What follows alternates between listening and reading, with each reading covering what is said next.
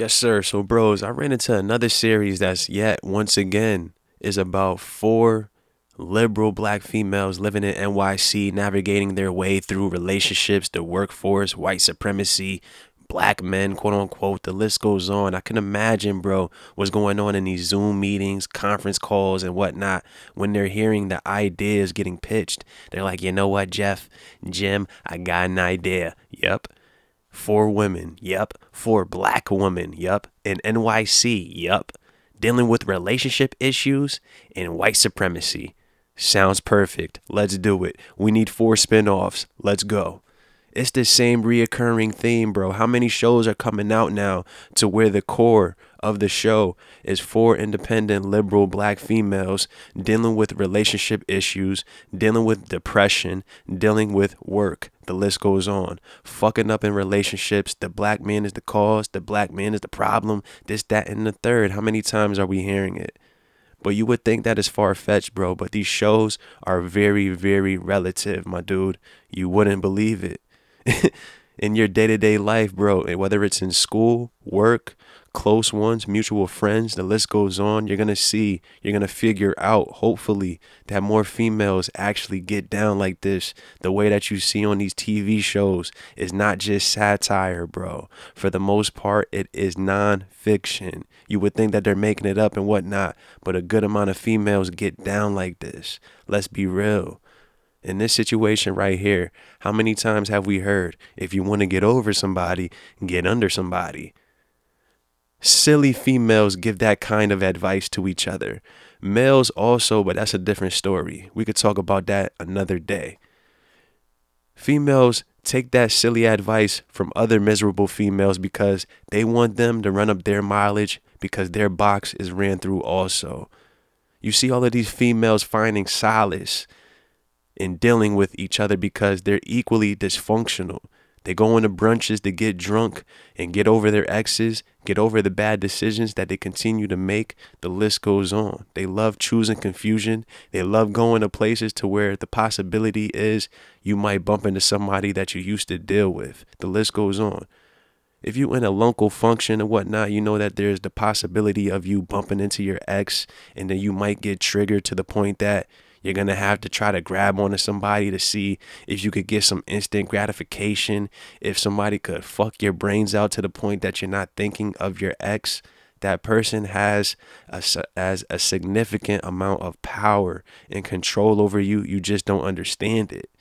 You're getting triggered to the point that you're going to do something that you're going to regret. Something in the morning that you might not even feel like, damn, I really shouldn't have did that. But these girls don't think like that. These girls live in the moment, and bros just gotta just let it be.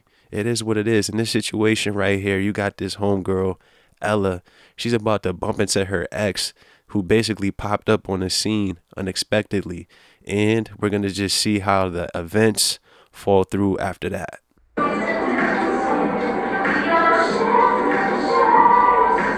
Anderson?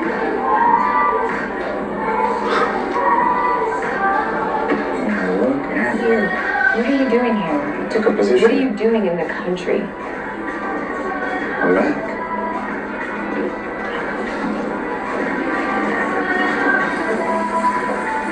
You still got MCI? All your calls dropping? Because my number hasn't changed. I wanted to tell you. Oh my God, say, are you okay?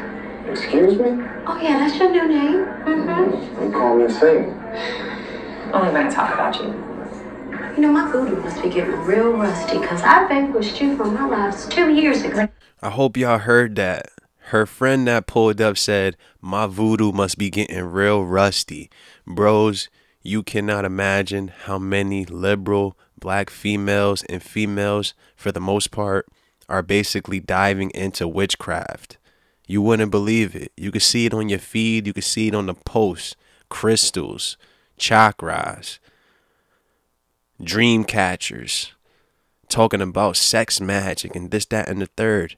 You wouldn't understand how many females are modern day witches because it's getting embraced. Back in the day, witches used to get chased out of town, but now they're getting embraced with open arms, talking about astrology, all of this bullshit, and they still can't get the signs. They're still miserable. They're still depressed. They're looking for all of these avenues. They're searching for all of these avenues because they don't want to humble themselves and actually listen to a dude, or actually listen to somebody with some common sense, maybe an elder, maybe somebody that they don't want to listen to because they're just going to find out the harder way. So they want to dive into witchcraft. So bros got to be easy with the females that they're dealing with. This is not satire, like I said. It might be a joke. You might laugh at it because you like, man, this bitch is silly. What the hell is she talking about? Voodoo and whatnot. All right, man. I'm telling you right now, be easy. Don't you rename me? He's top of the fucking worst. Wow. Tough, huh? You lucky I got to feel like a fucking racehorse, cause protect your set, girl.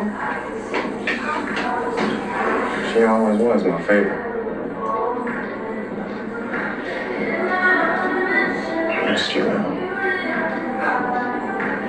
And just on another note, man, just be easy, be wary of the friends that are around the girl that you're interested in, because they could either be a good or a terrible influence. And then for the most part, a good amount of these females with common sense won't even take advice or won't even take their friends that serious. You know what I'm saying? So you could do your business, you can handle your business however you want, but just pay attention to the females that's around your girl. If she's surrounded by 2 to 3 hoes, what you think she gonna be? She gonna be getting dragged out on Friday, Saturday nights every weekend, all these happy hours to get drunk with the equally dysfunctional friends. Yet she's trying to creep out of that bullshit because she knows better. So it could go either way, regardless of what. Let me miss your own.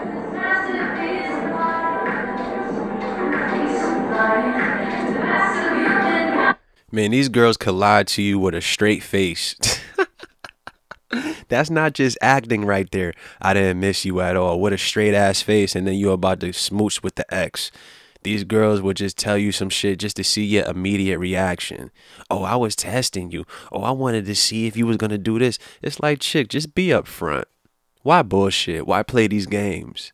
Dudes like playing these games because they're baby boys at heart, neither here nor there. But these girls, they just like pushing your buttons. They just want to see how far they can get, how far they can push you until you cut their ass off and go ahead and find somebody better. Lying with a straight face. I ain't miss you at all. Hey,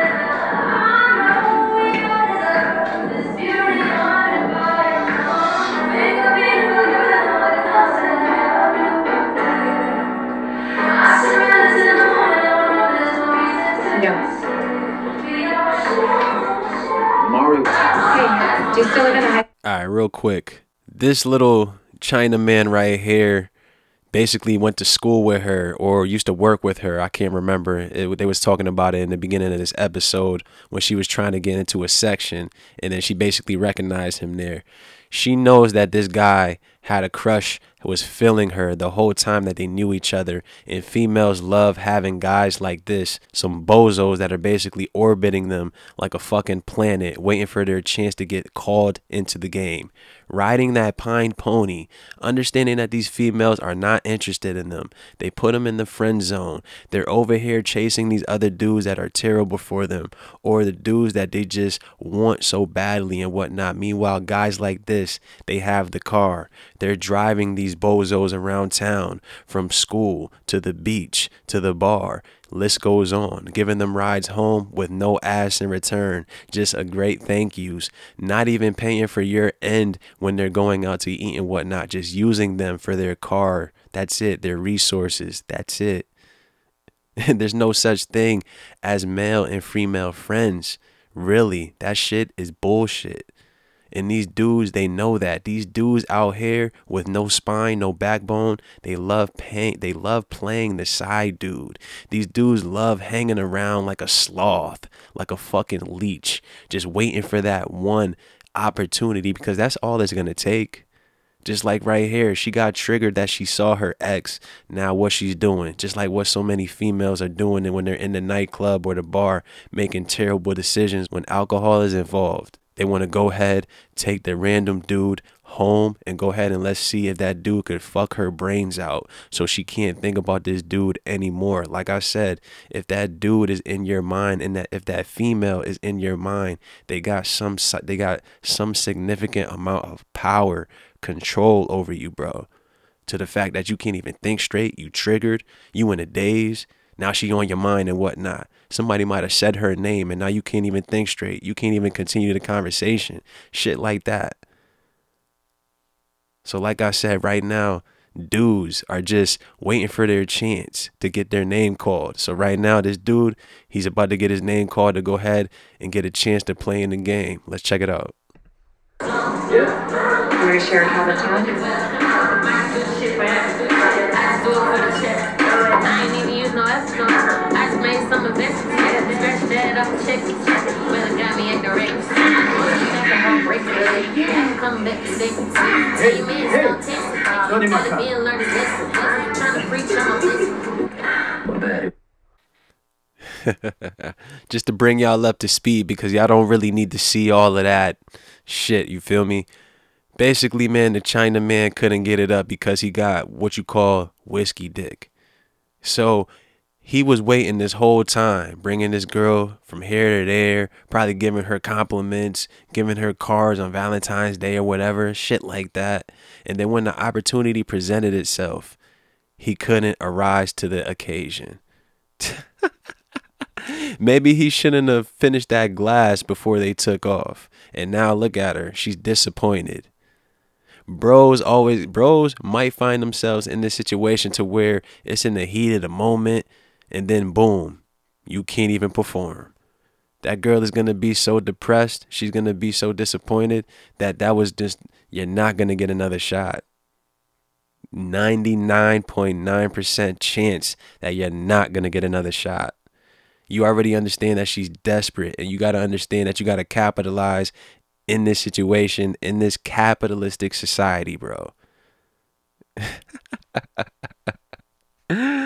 Oh my goodness. And bros, do not be surprised about these big time pro-black chicks, the chicks that's on the internet posting, talking about white privilege, white supremacy and whatnot. Do not be surprised if you catch them with another person from another demographic. Let's be honest. Let's be real. Do not be surprised about that. They're looking for validation from all quote unquote races. The China man, the Indian man, the Caucasian man, the list goes on.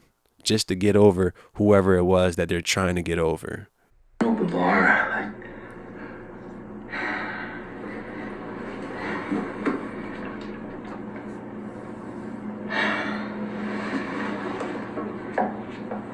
Dude, get a bed frame.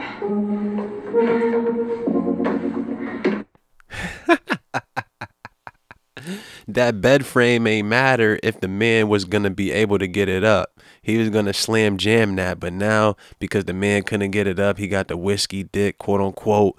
Now you want to talk shit about the man bed on the mattress. Yo, bros, man, these girls out here, they not really living righteous for the most part, man, especially in NYC, man, when you could just bump into an ex at any given time and then they could grab a random dude at any given time, man. Oh, man, it's enough of that, though, man. I'm out.